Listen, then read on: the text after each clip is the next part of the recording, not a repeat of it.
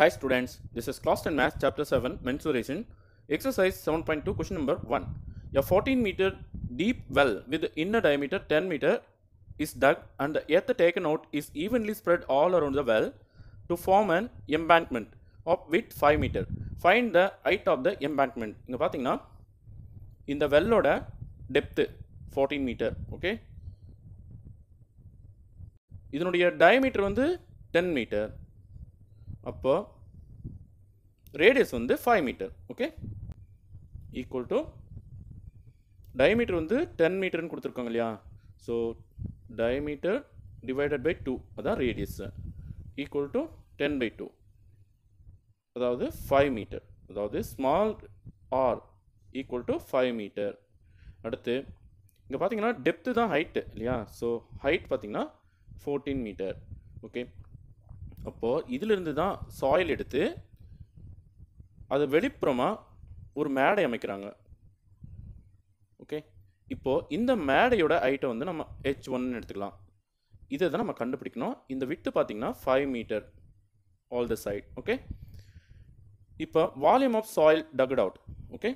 First அதை கண்டுபிடிச்சிடலாம். Volume of soil அதாவது இங்கே volume of cylinder. Volume of சிலிண்டருக்கான ஃபார்முலா πr²h. இங்கே பை அப்படியே எடுத்துக்கலாம். ஆர் வந்து 5 மீட்டர் இல்லையா. ஸோ 5 ஸ்கொயர் இன்ட்டு ஹைட்டுக்கு பதிலாக 14 போட்டுக்கலாம். That is equal to 5 square வந்து 25 into 14 by metre cube. Okay. இதுதான் வால்யூம் ஆஃப் சாயில். அதாவது இந்த வெல்லிலிருந்து தோண்டி எடுத்த சாயிலோட volume 25 into 14 into 5 metre cube. அதே போல் இப்போ நம்ம இந்த எம்பேங்க்மெண்ட் இதனுடைய வால்யூம் கண்டுபிடிக்கலாம். Volume of எம்பேங்க்மெண்ட் equal to by H into capital R square minus small R square. அதாவது volume of hollow cylinder.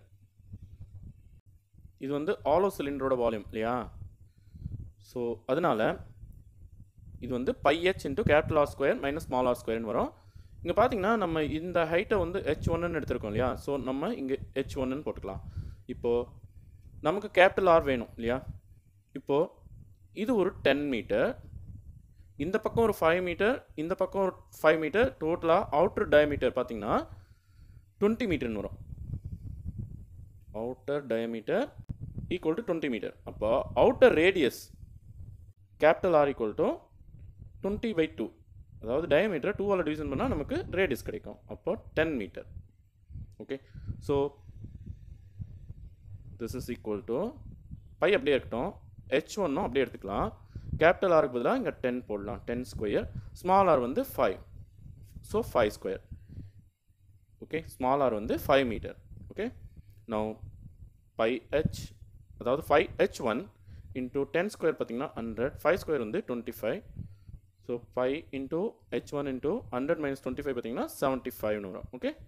So 75 pi into h1 into 75 metre cube தான் volume of எம்பேங்க்மெண்ட்டு. Okay. இப்போது இதிலிருந்து எடுத்த சாயில் தான் இந்த எம்பேங்க்மெண்ட்டு. அப்போது இந்த ரெண்டு வால்யூமும் ஈக்குவல் இல்லையா. Volume of soil equal to volume of எம்பேங்க்மெண்ட்டு. Okay. So இது வந்து pi into h1 into 75 equal to volume of soil என்ன கண்டுபிடிச்சோம் 25 into 14 into pi.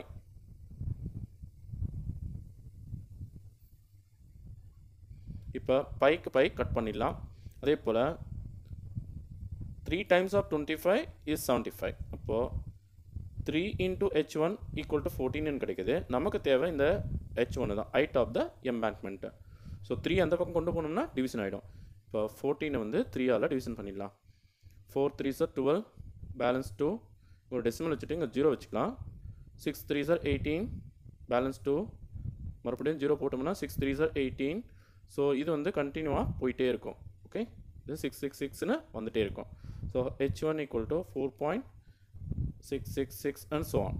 இப்போது இதை வந்து நம்ம 2 டெசிமலுக்கு ரவுண்ட் அப் பண்ணும்போது இங்கே 6 இருக்கிறதுனால இந்த 6ஓட ஒன்று ஆட் பண்ணிக்கலாம்.